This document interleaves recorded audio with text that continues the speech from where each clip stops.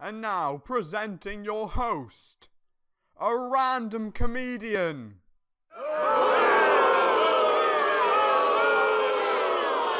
You know what sucks? The movie's nominated.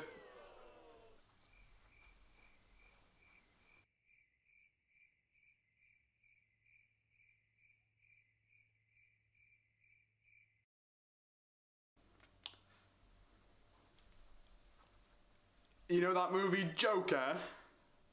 A bit of a joke, isn't it?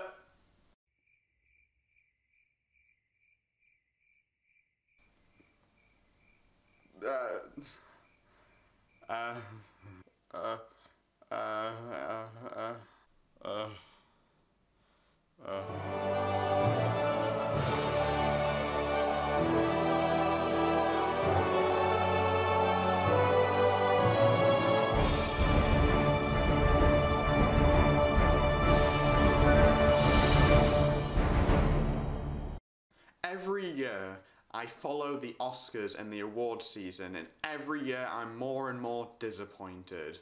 Which is why I decided to put together my own personal awards ceremony celebrating my personal favourites in film in 2019, so you all can tell me how wrong I am. And yes, before we start, I did not nominate Joker in any of the following categories. Please do not eat me. The nominees for Best Original Screenplay are The Farewell, Once Upon a Time in Hollywood, Parasite, I don't remember the rest, Marriage Story,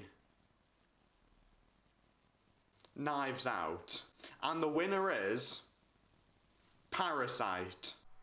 On paper, the original screenplay category seems really tough, but when I thought about it for a while, I knew Parasite was an easy win. Knives Out, it made murder mysteries interesting again for me, and that was a real contender, but at the end of the day, Parasite made a story so simple at its core into something so twisted and complicated, and the more it went on, the more it was excited me and more engaged me, and it was probably the most gripping screenplay of the year, and without a doubt, it needs to win.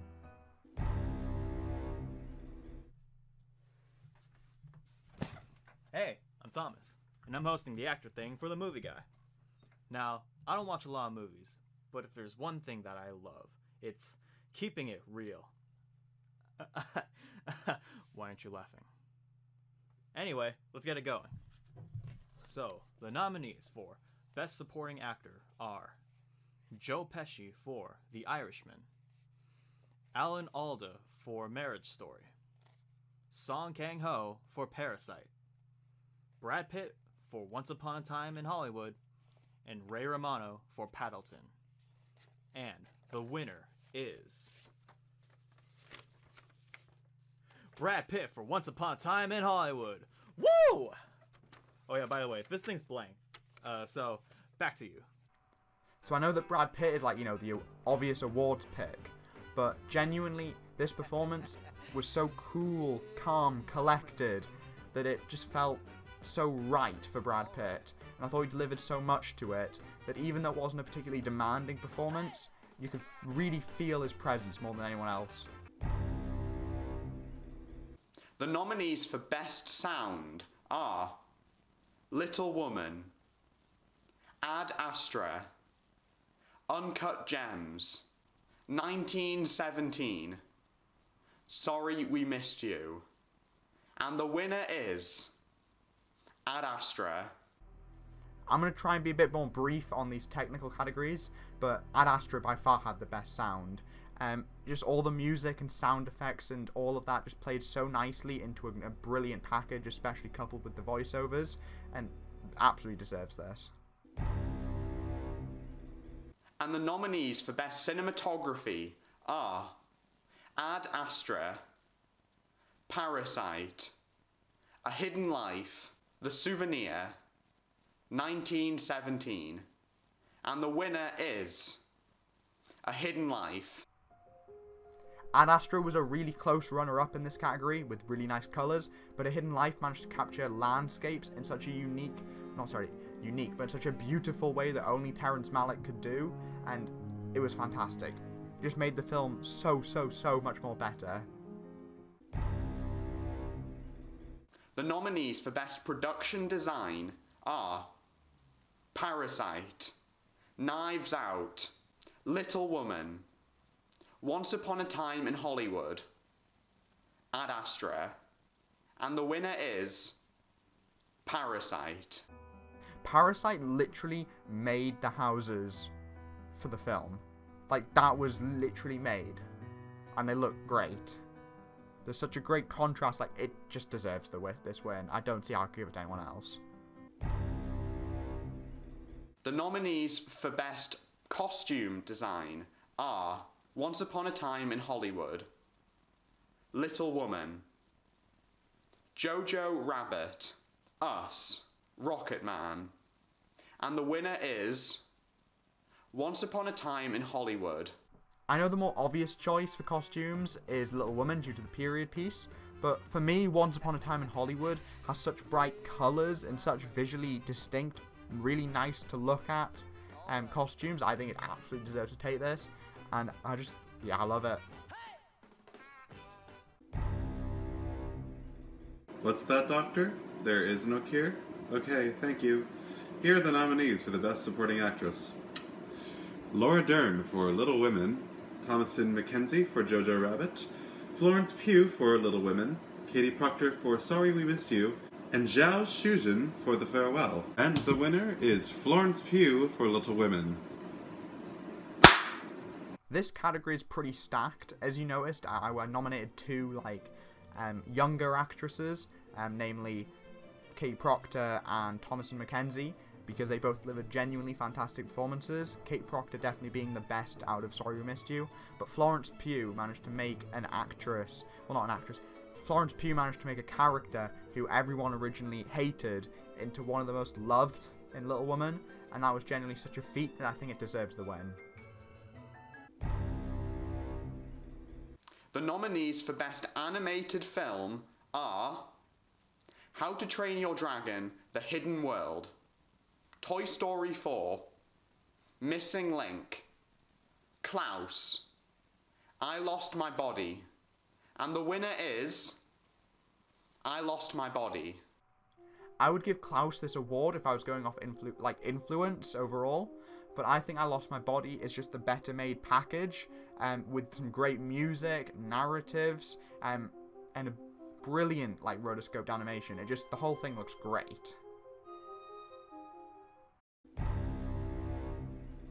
The nominees for Best Visual Effects are Klaus, Spider-Man Far From Home, The Irishman, Ad Astra, Avengers Endgame, and the winner is Ad Astra. Ad Astra's visual effects are genuinely fantastic. There's one bit, especially with a gorilla monster, which just looks brilliant, and the whole thing complements the film incredibly. It looks great. The nominees for Best Ensemble are Marriage Story, Little Women, Once Upon a Time in Hollywood, The Parasite, Knives Out. and the winner is Parasite. I know that Parasite only got one nomination in all my acting categories, so it feels like a weird choice to win Best Ensemble, but for me, each and every performance is so insanely strong in this film, and it has to be so strong, that it all comes together into a fantastic ensemble, which is of course what the award is, and so it deserves this more than anything. The nominees for Best Original Score are Ad Astra, Little Woman, Marriage Story, Parasite, Us, and the winner is Marriage Story. I'm really bad at noticing music in films, so original score is a really hard one for me to judge. But for me, Marriage Story, whether or not that was just the score was so overpowering, but I felt the score complemented the film so well, thanks to Randy Newman's just brilliant musical genius, that it really just made everything feel so much more emotional in any particular way. The nominees for Best Actress are Saoirse Ronan for Little Women, Awkwafina for The Farewell, Ana de Armas for Knives Out, Scarlett Johansson for Marriage Story, Lupita Nyong'o for Us, and the winner is Awkwafina for The Farewell. There were some really good performances from women this year, and this category was pretty stacked. But for me, Awkwafina made The Farewell, a film that I wasn't too generally into, but did quite like. Awkwafina just elevated it to that next level for just an overall fantastic performance. Very much recommended to check this out. The nominees for Best Editing are A Hidden Life, Ad Astra, Parasite, Uncut Gems, The Irishman, and the winner is Ad Astra. Ad Astra, for me, has all the signs of a Terrence Malick film, which I always love to death, and the editing really complements that. The use of voiceover is really well done, and just generally how the whole thing looks and feels in terms of its editing and cuts is just fantastic. The nominees for Best Adapted Screenplay are A Hidden Life, The Irishman, Little Woman, Jojo Rabbit, Toy Story 4, and the winner is Little Woman. Little Woman, this screenplay, it made, like Florence Pugh, it made one of the most hated characters into one of the most loved. Anyone who says they can't keep up with the timelines, like, I get that, because I couldn't, it, like, the time, but as you get into it, like, you notice it, and it makes it so much more unique and distinct, and I absolutely love this screenplay to death. I love this film. The nominees for Best Director are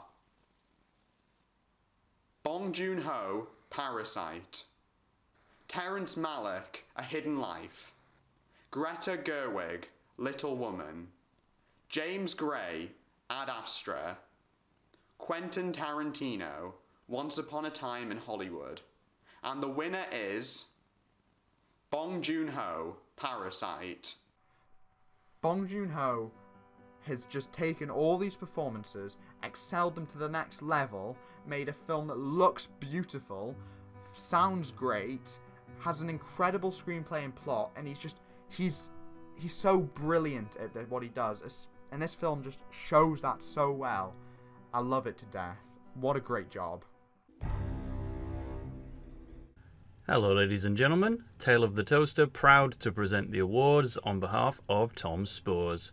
The nominees for Best Actor are Leonardo DiCaprio for Once Upon a Time in Hollywood, Adam Sandler for Uncut Gems, Adam Driver for Marriage Story, Taron Egerton for Rocketman, Brad Pitt for Ad Astra, and the winner is Adam Driver for Marriage Story. You've been a wonderful audience, thank you very much. I can't say enough how much I love Adam Driver's performance.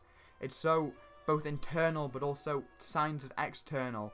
The faces, just the tone of what he's saying. I know people have said, oh, they're overacting, it's a bit too over the top, but I feel like it genuinely fits each scene so well. He portrays this broken, somewhat hateable character really well and turns him into, in my opinion, the protagonist of the whole story.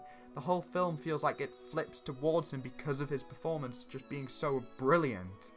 Genuinely my favourite performance of the entire year.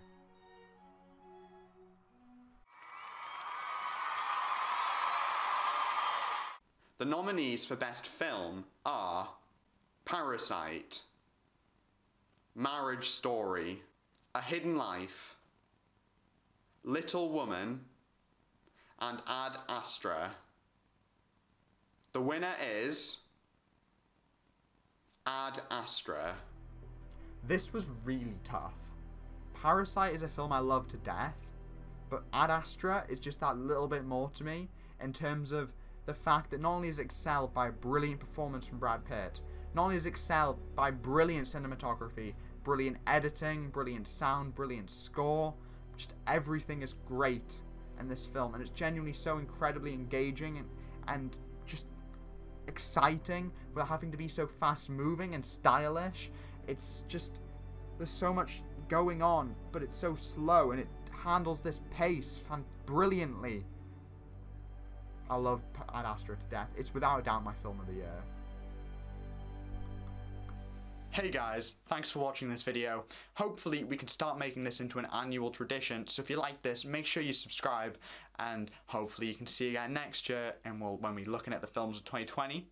I wanted to give a big thank you to everyone who helped me make this video, all the guest stars especially. All their links will be in the description if need be, and I'll see you in the next video. Bye.